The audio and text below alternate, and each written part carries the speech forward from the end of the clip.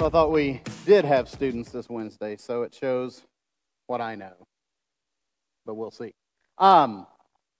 This morning we do come to the last message in our Christ and Culture series, where we're taking a look at issues that have been central to the cultural discussion, to the news, to informed homes and individuals for the last number of months, some of them a few years, but which are being highlighted significantly in an election season. This morning we come to one that I've never preached on, so it's been interesting to prepare for, but I was looking at 6 different reputable sources that were outlining the major issues involved in the political campaigns, at least of the Democratic and Republican nominees for president, and 5 of the 6 had crime among the top 6 there. So it was hard to not dive in. So this morning I'm going to say some things that are not usually said. I know that will not stun you if you're here very often.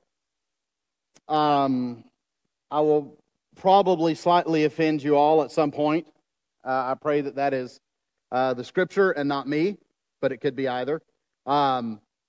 But my intent is that it's the Scripture. So we're going to jump in here and take a look at the concept of crime and of punishment within a legal system in a society through a biblical lens, seeking to be faithful to Scripture and sound theologically as we draw biblical principles for this topic that we believe are universal. Let me pray for us, and I'll give you time to find 1 Peter, the book of 1 Peter, toward the back of the Bible while I'm praying. But let's pray.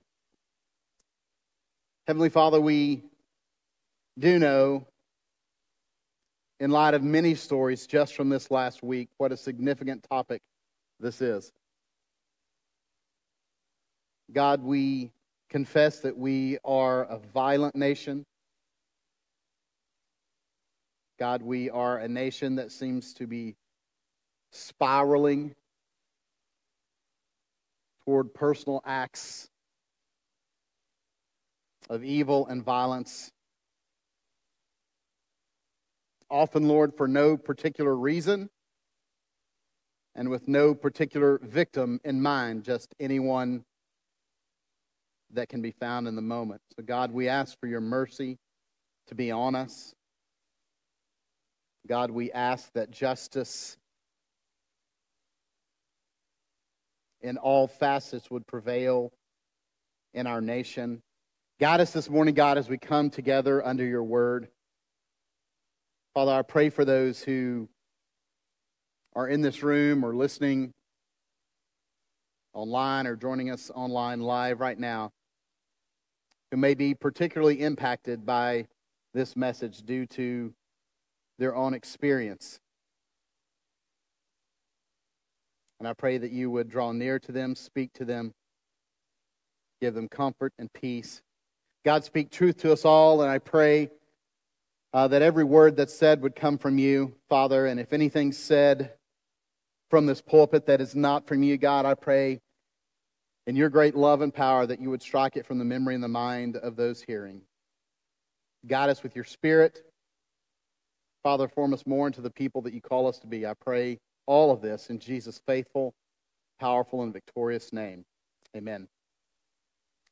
All right, I have probably always had a somewhat heightened interest, I guess, in the legal system, in law enforcement, in justice. From the time that I was little bitty, I've shared with you guys that back when church could be fun and you could bring things, my little brother would often carry a halter to church on Sunday mornings.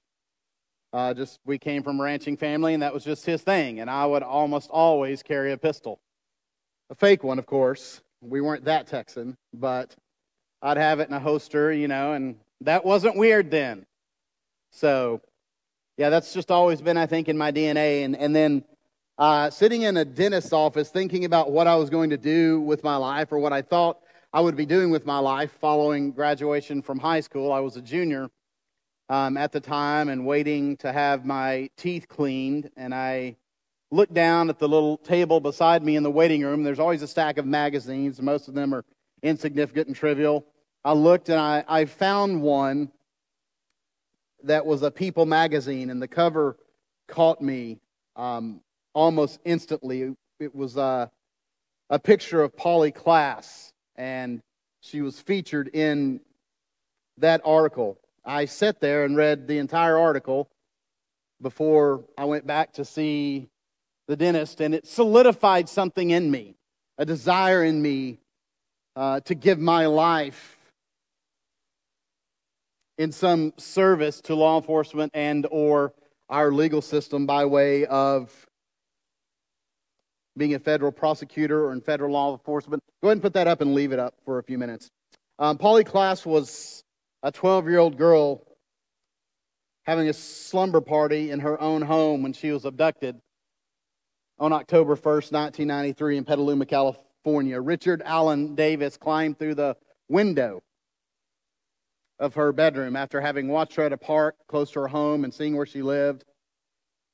He climbed in, scared the other girls there into being quiet while he abducted Polly out the window with her mother and older sister in the home in another room. Didn't hear anything until the girls came running out after it was done. Her body was discovered 2 months later on December 4th of 1993. And her kidnapping, assault, and murder by Richard Allen Davis, who was an ex-con with a history of alcohol and drug abuse. He was in and out of jail and prison and was out on parole at this time following a previous kidnapping conviction. It prompted outrage across California and across the United States. It was one of the first really visible, nationally televised cases like this in our nation's history, and demands for harsher sentencing laws. Davis had an arrest record that stretched back more than 2 decades. Arrested multiple times. He'd been convicted in 1976 for kidnapping and assault of a woman and served 5 years before he was released that time. In 1984, he was convicted again for kidnapping and other charges and given a 16-year sentence, of which he served 8 years and was out on parole when he kidnapped and murdered Polly Klaas. After her murder, California voters demanded action, and the California legislature adopted the 3 strikes you're out law as a result of Polly's death, which called for increased sentencing for repeat offenders like Davis. He was convicted of killing her in 1996 and sent to San Quentin's death row, where he currently remains, as the state of California has overturned the death penalty, at least for now. You can put that down now. Polly's story grabbed me. It created a fire in me. Clearly, since I'm up here right now, God chose to do different things with my life.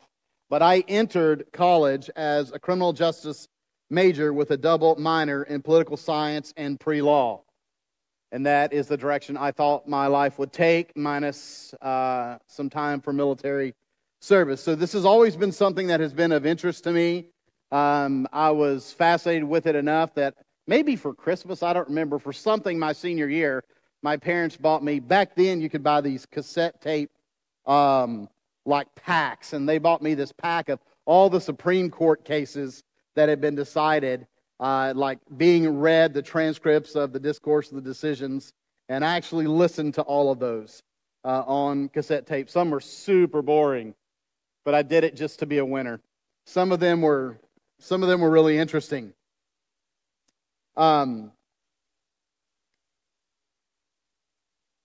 We have a massive issue with crime in our country.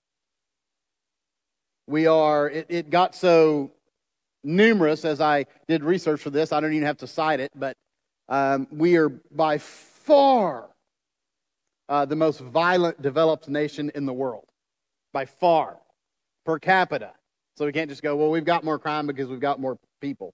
Per capita, we are by an unimaginable degree, the most violent, developed nation and Western nation in the world, with more gun crime, more violent crimes of all types. This week, as those of you who were in our biblical interpretation class on Wednesday heard me say, the violent acts of this young man shows the evil that dwells in the hearts of so many and seems to go unchecked in our nation. It's funny, if you're my kid's age or one of the 20-somethings in here, school shootings are normal for them. I don't ever remember one before Columbine. I was a senior in college when Columbine happened. We've had far more unfathomable ones since then. We've got a real problem. A problem with the soul of our nation. We can say that a perpetrator uses a gun or a knife or something else to commit a crime, but the degree at which that's happening tells us that there's something wrong in the heart of our nation. We know there's something wrong in the hearts of human beings, but there's something wrong in the heart of our nation, of a nation that is the most blessed, I guess, materially, of any nation in human history. And so, with that a little bit, obviously it's been in the news, crime has been in the news so much over the last few years because of the so-called attempts to reform the bail system, which has allowed even violent criminals to be out within hours. The police are doing their job to the best of their abilities, and the courts are releasing, judges are releasing, prosecutors are deciding not to prosecute. There seems at times to be no rhyme or rhythm. Christy Dasher could steal some of my shoes from my office up here and get a harsher prison sentence than someone who commits murder. There seems to be no compass for what's happening. We know we've addressed migrant crime. It's not so much that it's high, it's extremely low, but it is especially insidious and heinous when committed by illegal immigrants who should not be here in the first place. That's what makes those violent crimes so significant and so rightfully, morally outrageous. I want to remind you as we read first a couple of verses in 1 Peter chapter 2 of the beginning of legal enforcement of statutes and laws that we talked about a few weeks ago that we actually find in Genesis 3. But before we go there, let's read 1 Peter chapter 2, verses 12 through 14. In verse 12, Peter writes and says, "Live such good lives among the pagans, among non-believers, among the unchurched, that though they accuse you of doing wrong, they may see your good deeds and glorify God on the day He visits us."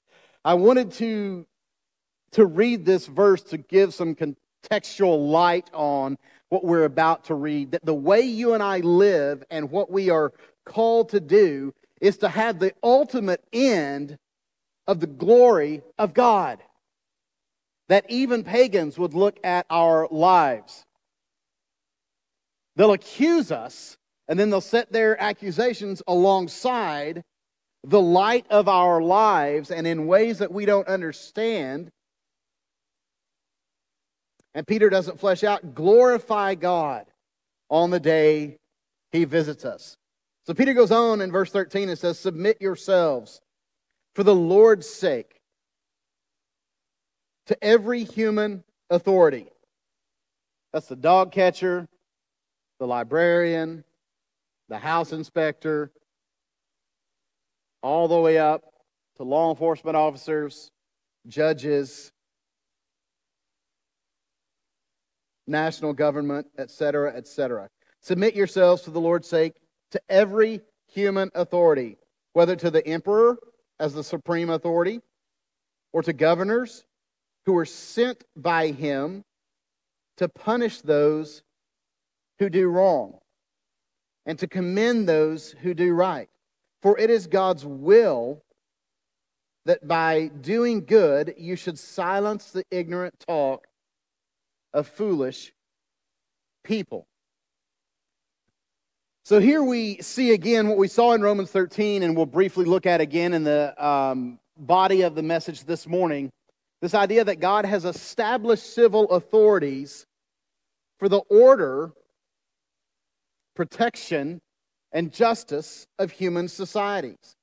And we as Christians who know God and are privileged to know His Word and to understand the ordering of society ought to be the first to submit to governing authorities. They're here for a reason. We have seen over the last 4 years, 4 years, and going back further than that some, but especially in the last few years, we've seen property crime rise at an all-time high rate without any fear of law enforcement doing anything or the justice system doing anything. All of you over the last few years have seen on the news mobs going into stores, taking whatever they please. Sometimes they're not even in a hurry. And I will just tell you that that idea and that mindset is completely contrary to Scripture, which actually acknowledges and upholds property, private property, public property, the rights of property owners. He uses such strong language from the Lord Himself to say, I hate robbery, I hate theft. So we've seen some of the strangest things. Well, as long as they're not stealing more than $900, it helps the poor. No, it doesn't. It doesn't help develop the character and the human agency that God has given us to allow us to break foundational laws without consequence. Genesis chapter 3, verse 24, which I've referenced before, but I want to remind you, is basically, not to use a tongue-in-cheek phrase, but the genesis of human government, of law and law enforcement. You'll remember Adam and Eve are banished from the Garden of Eden, where the tree of life is. But they're not just banished by God. That banishment is enforced. So verse 23 of Genesis 3 says, the Lord banished him from the Garden of Eden to work the ground from which he had been taken. After he drove the man out, he placed on the east side, or in front of, the Garden of Eden cherubim, angels, and a flaming sword flashing back and forth to guard the way to the tree of life. You have a legal decree given, legal in the sense that it comes from God. It is a command from God to leave, to exit the place of privilege and place of home that they'd been given by God, and not to return. And then an agent of enforcement of that decree or that law is placed there with a sword, which has historically been a universal emblem of punishment and particularly of execution at the hands of the state. So we see the genesis of this idea of crime and punishment, of laws and law enforcement in Genesis 3. Now, before we jump into some principles that we can take away, I want to just talk to you some about crime and punishment in the Bible and give you some classifications of crimes. Most of this you will find in Exodus and Leviticus. Some you'll find in Numbers, some you'll find in Deuteronomy. But I don't want you out of hand to dismiss that and go, oh, Old Testament, early Pentateuch stuff. Because it's not religious ceremony we're talking about. We're talking about laws. We're talking about God teaching His people how to exist as a society in a social structure tied to one another. So don't dismiss it.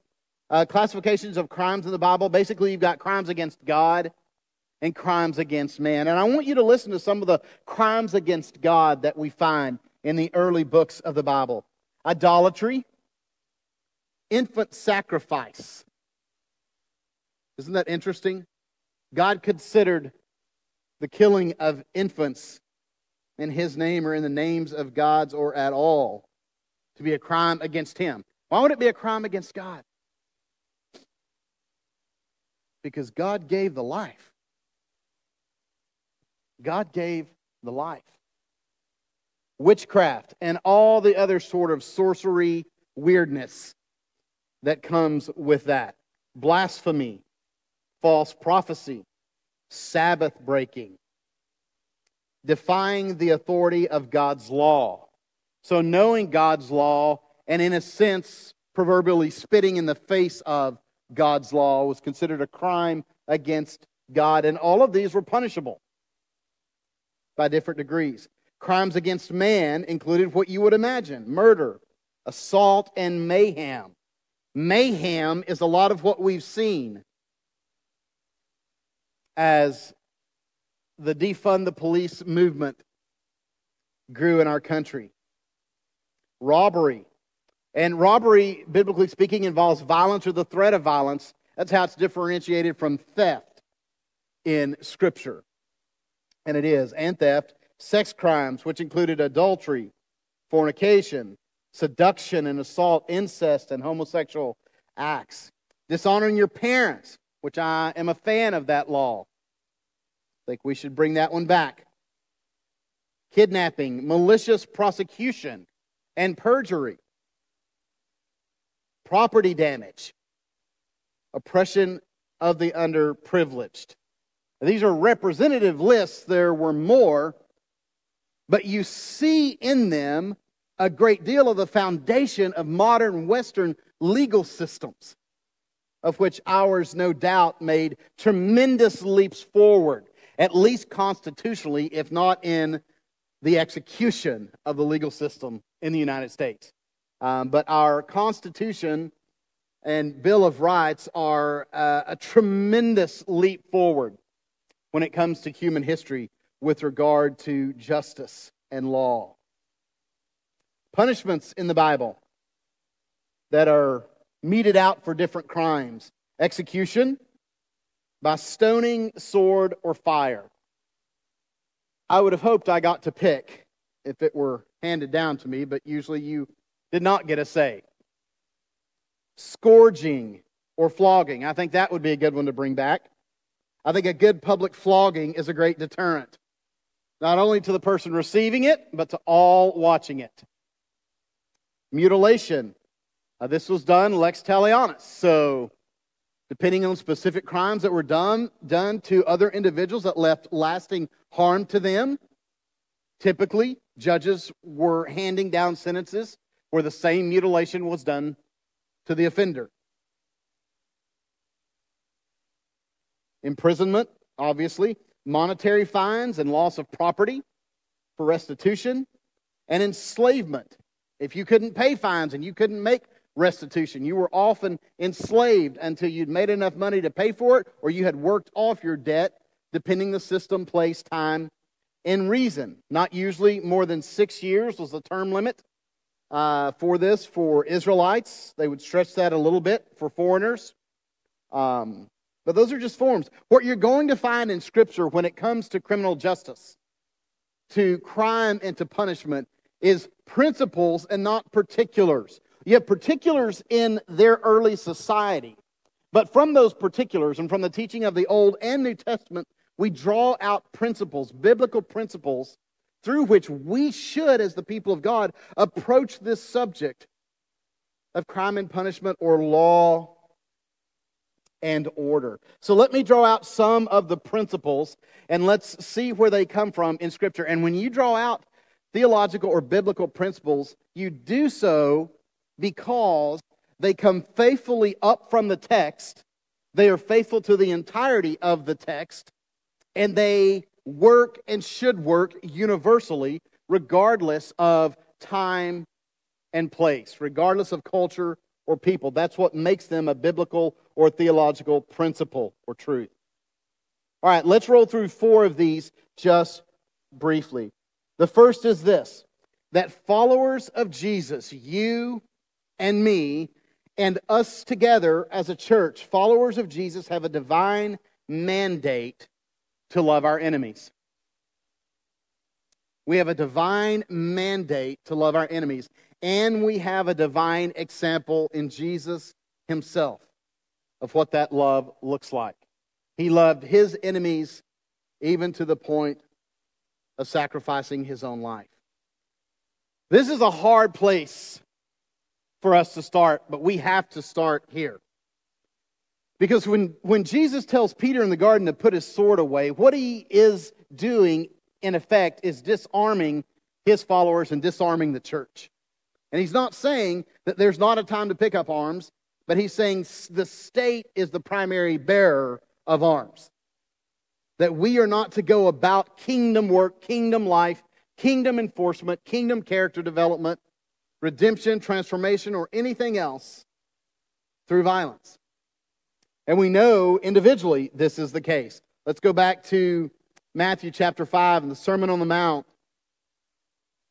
As Jesus is speaking about life in the kingdom and the kind of life that is to define and characterize his followers, disciples of Jesus. And I'll just remind us, because sometimes I'm astounded. Sometimes I'm astounded at our ability to feel like we're able to come to Jesus on our own terms. Like I come to Jesus and I'll take a little of what he says and I dismiss a little of what he says and I'll make sure I've got enough for heaven but not enough to speak to this issue or that issue. Church friends, we don't get to come to Jesus that way. We come to him on his terms. He defines what it looks like to follow him. Verse 43 of Matthew chapter 5, Jesus says, "You've heard that it was said, love your neighbor and hate your enemy," which all of us could get down with. I mean, am I right?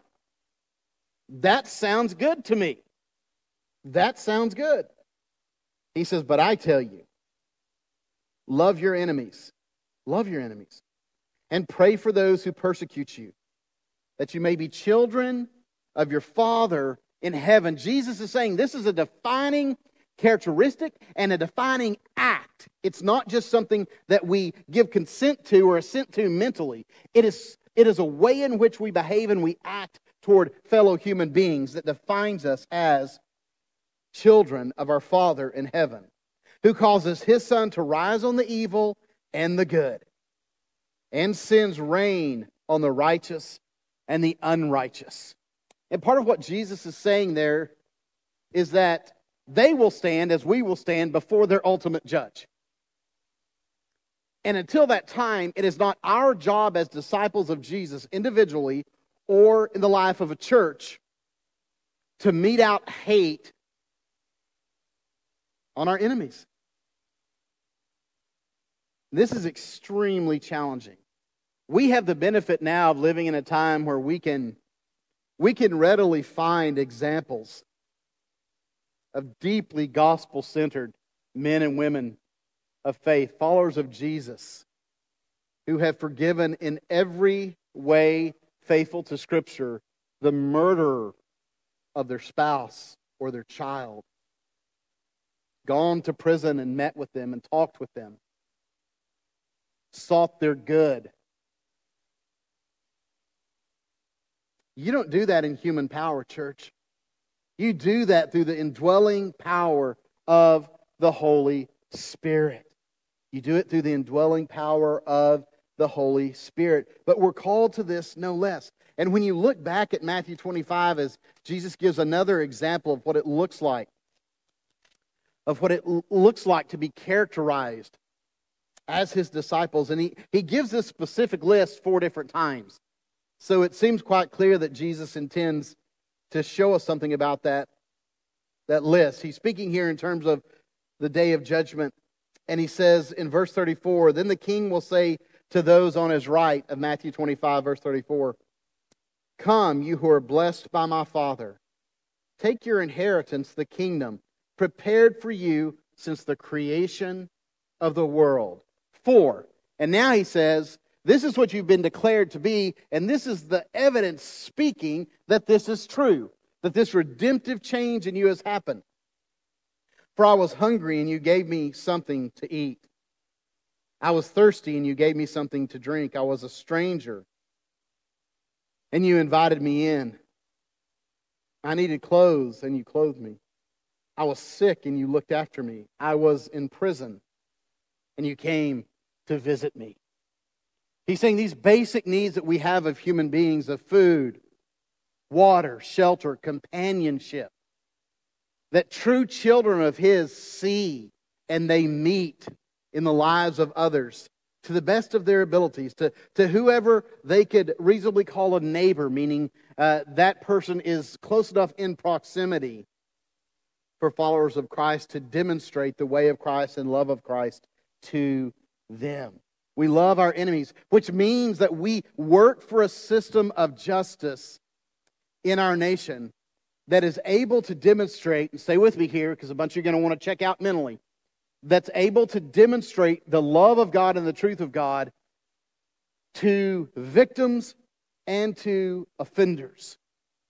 Now, let me say this, lest you think I'm saying something I'm not. It is not loving to give sentences to convicted offenders that are softer than they should be. Because when we do that, we deny to them the teaching, power, and discipline of legal punishment. And that's not loving. Part of what legal punishment is supposed to do is to curb the behavior in the future.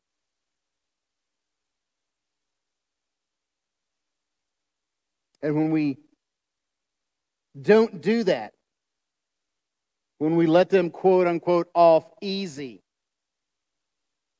that's not loving. It's certainly not loving to the victims and their families. But it's not even loving to the offender.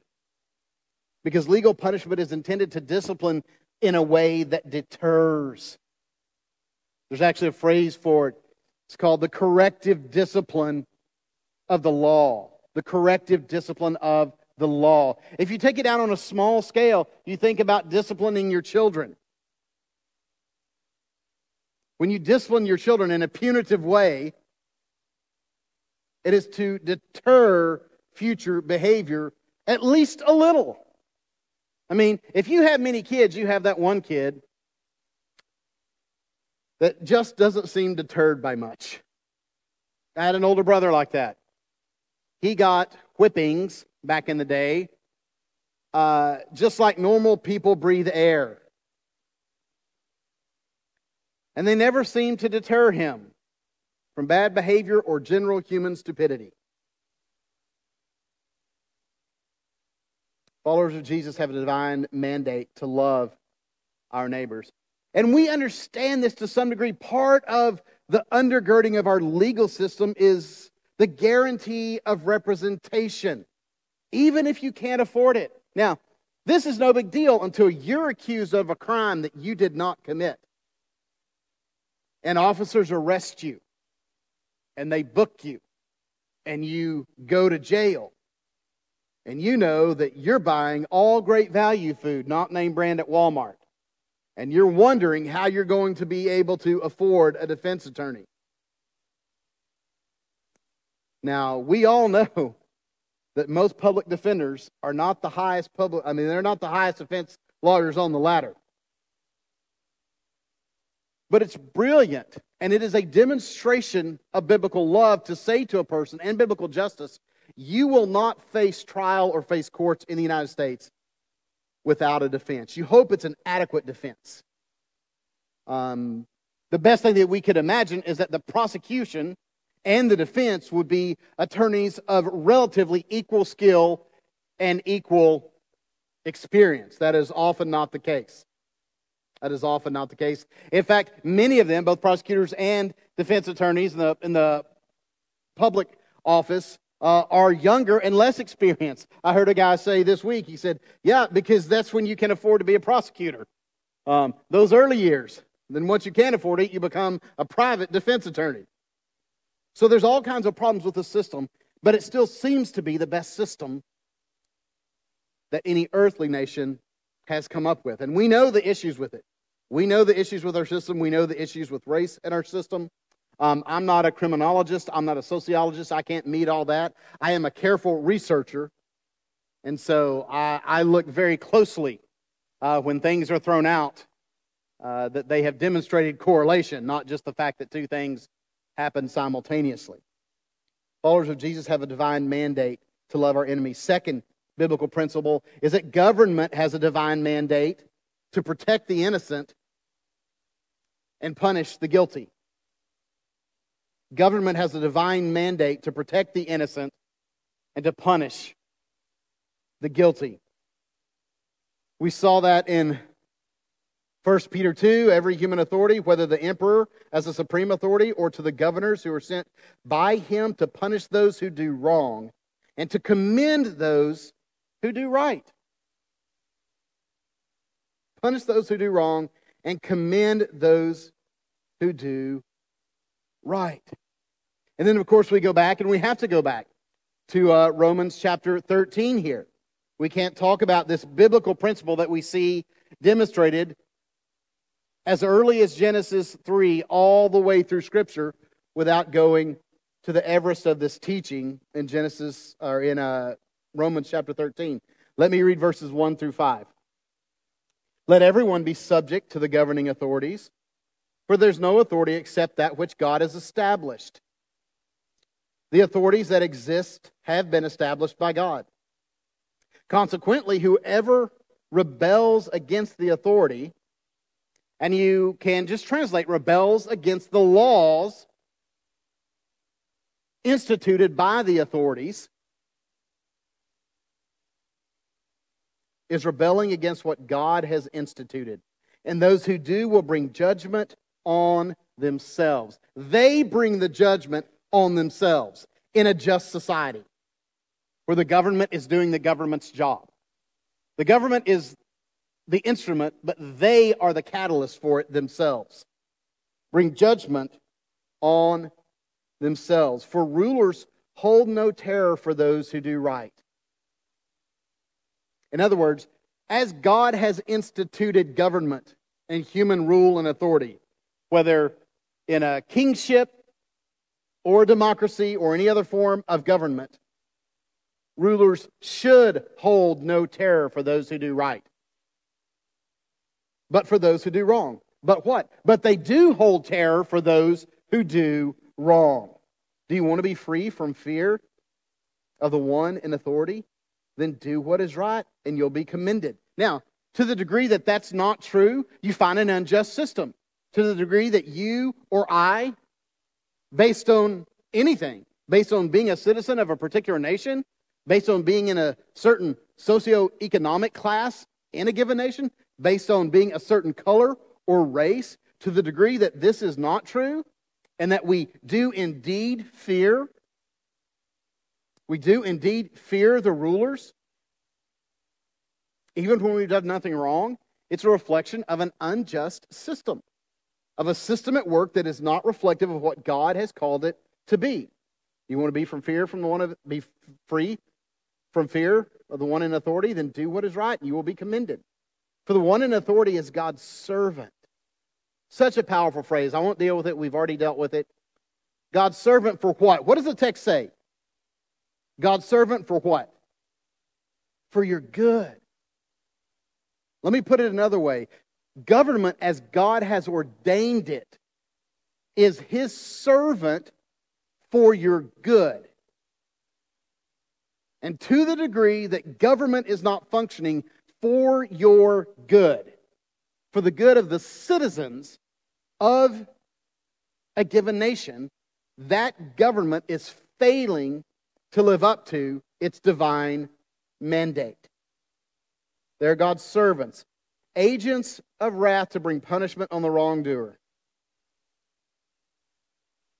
Agents of wrath to bring punishment on the wrongdoer. Therefore, it is necessary to submit to the authorities, not only because of possible punishment, but also as a matter of conviction.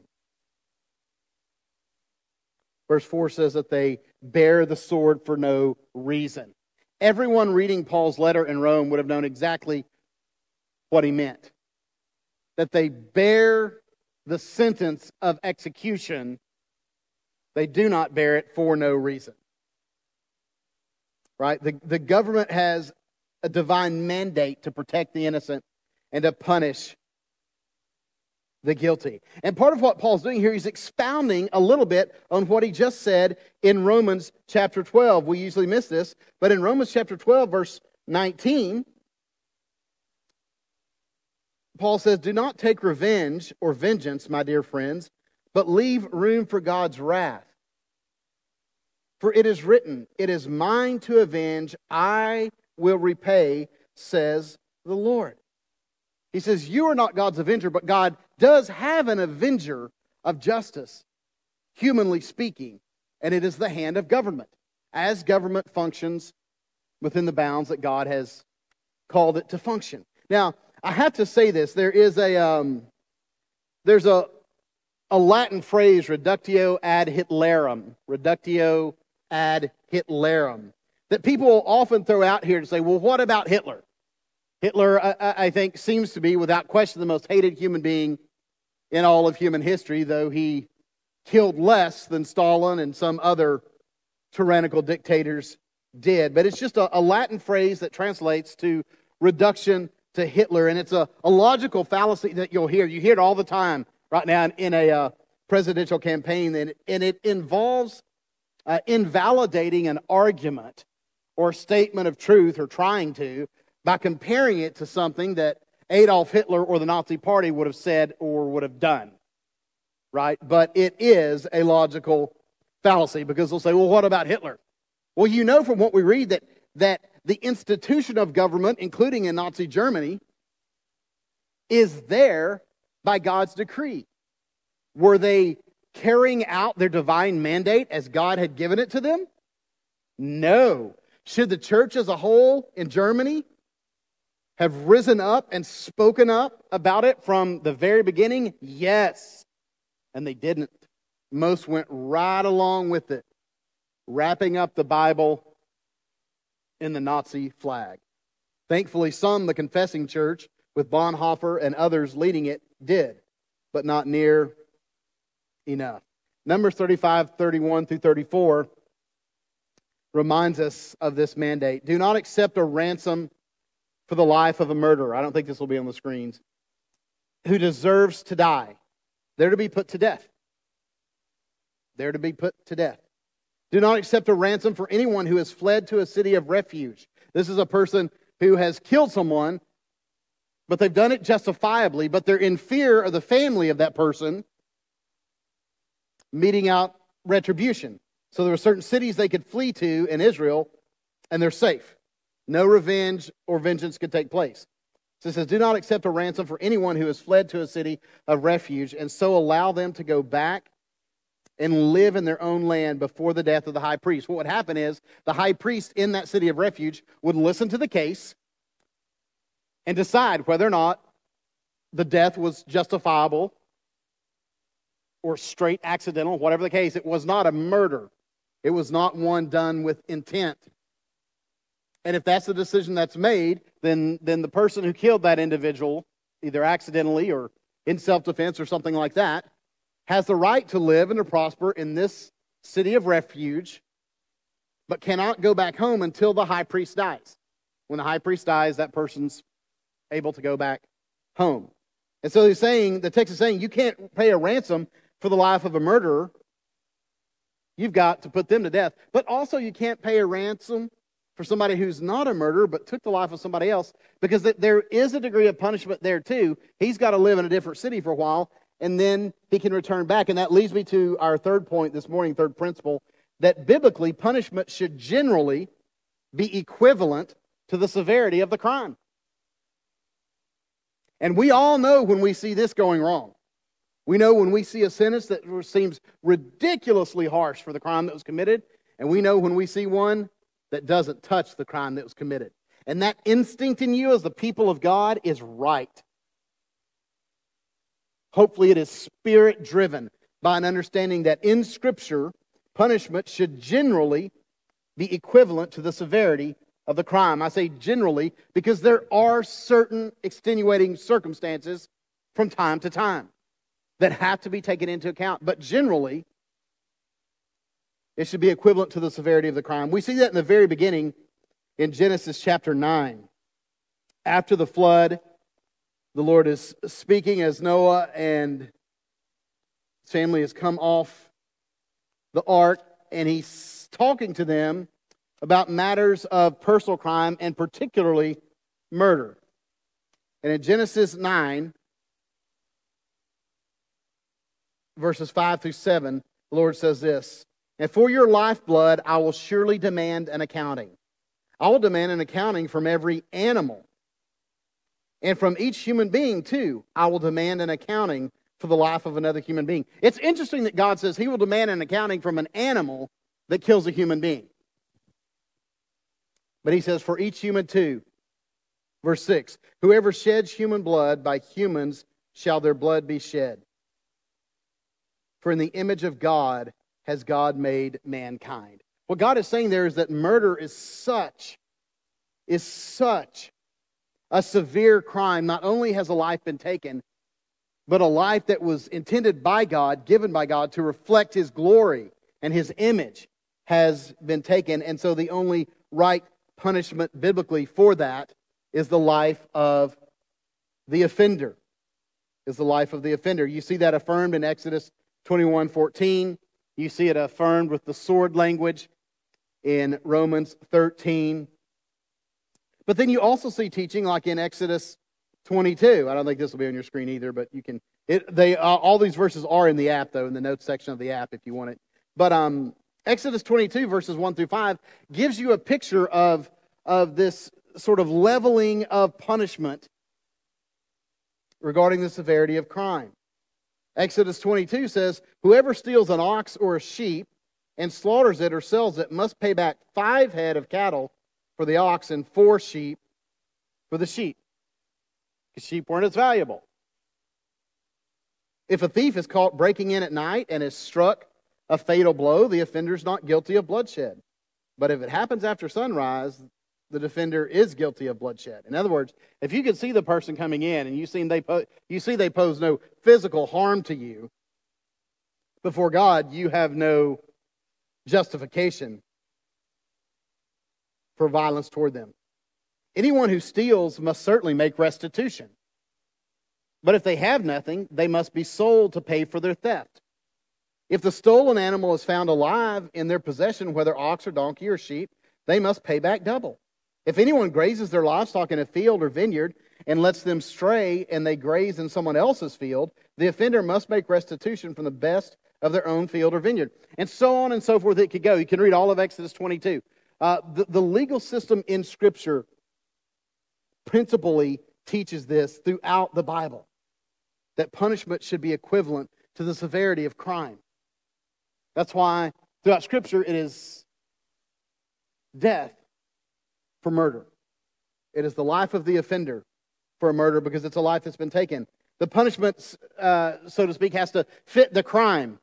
And the only thing you can do to punish for someone taking another life is to take the life of the offender. Now, I am telling you what Scripture teaches, right? When you fast forward that and decide how do we live out this principle in the 21st century in the United States with the advances that we have, that's for you to decide. But there is no doubt that murder is at the top of human crimes, and it should be treated with intense severity, far more than it is often treated in our nation now. To do anything less is to cheapen the life that was originally taken. And again, it's just this important biblical principle of justice, that the punishment is saying something about the severity of the crime. And in the United States, our emphasis often is on punitive justice, on punishment, usually in the form of long prison sentences, which we have seen has created a whole new list of issues for our country. Not everything and not everyone deserves a long prison sentence. Some do and some don't. In some cases, though, prison sentences could rightly be replaced with reparations and productive community service. And there shouldn't be a weed in an incorporated community or a piece of trash on the street. There are a lot of folks who could be cleaning a lot of things up.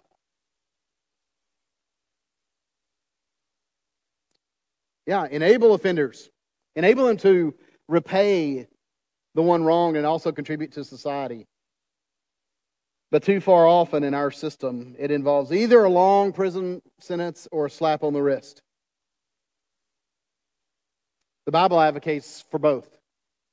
For punitive justice for some crimes and restorative justice for lesser crimes, where making restitution might be possible. So there's a place for both.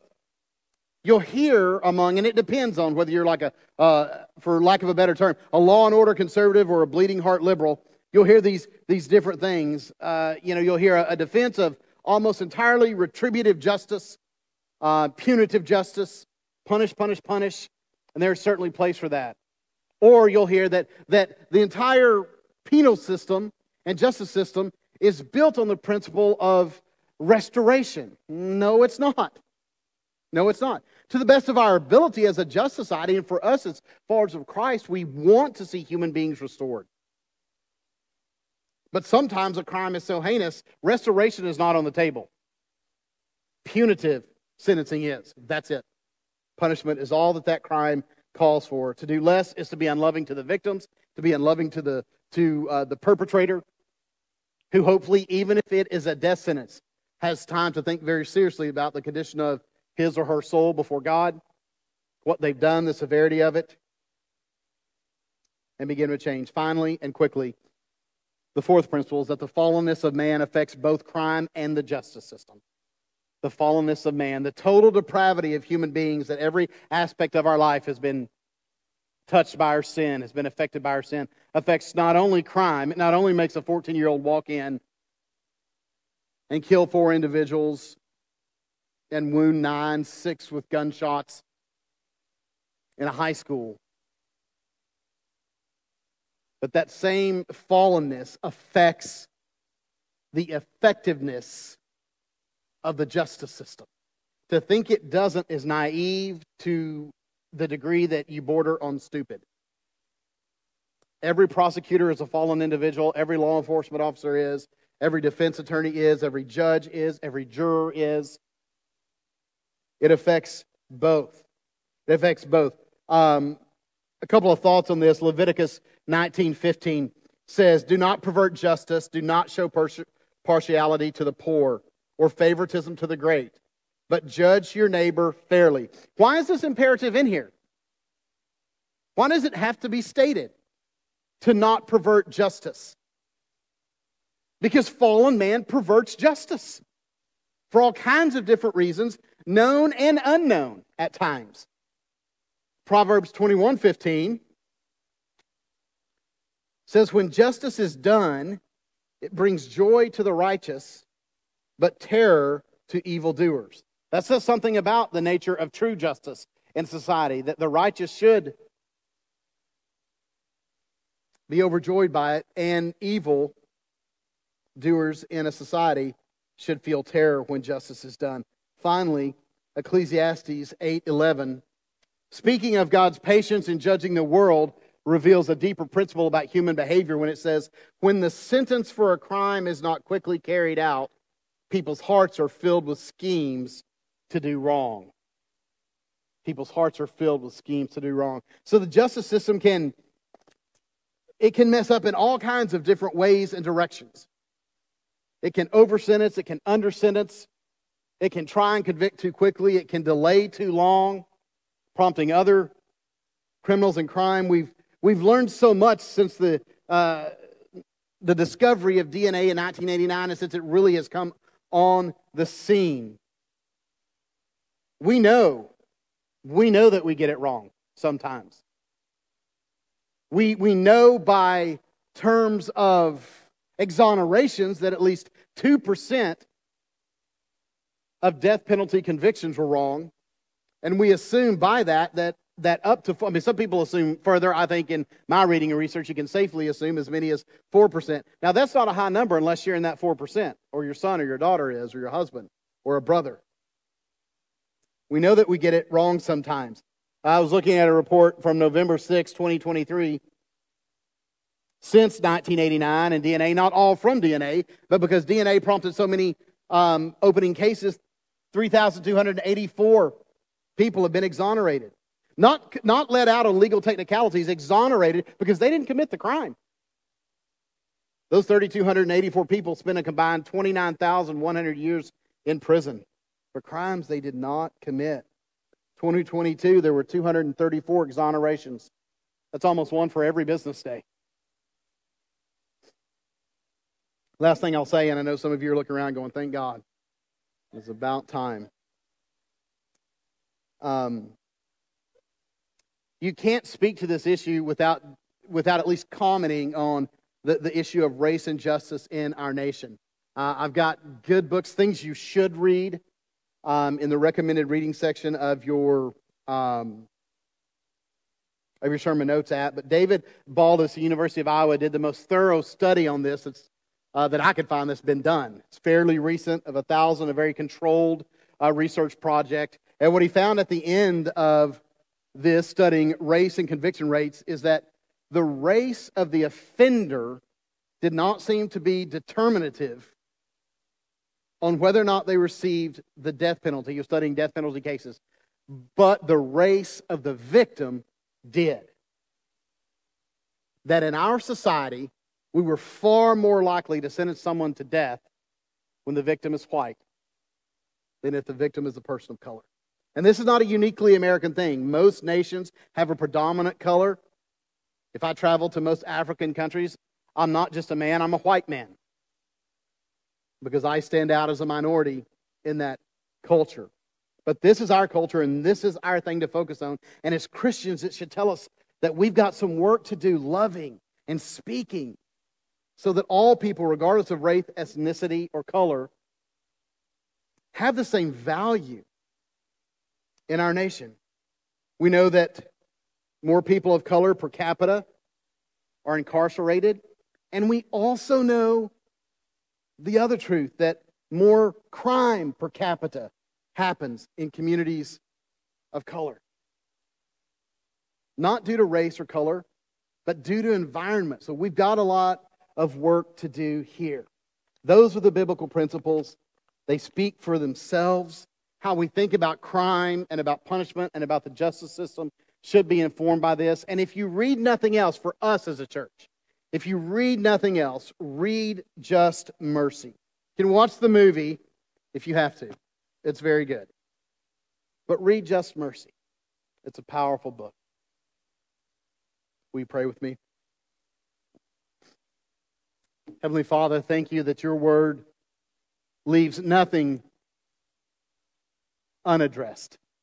That everything that we experience as human beings is either directly or indirectly addressed in your word. And God, in these times when so much is said about crime and about punishment, about the criminal justice system, about what is just and what is unjust, I pray that we as your people, God, would think biblically, would be thoughtful, would be theologically informed, would be discerning, God, and would speak and act out of wisdom.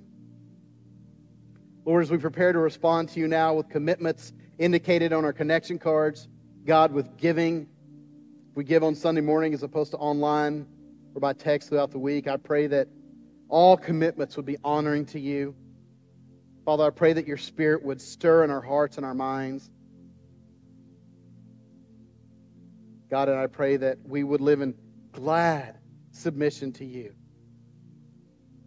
I pray in Jesus' name. Amen.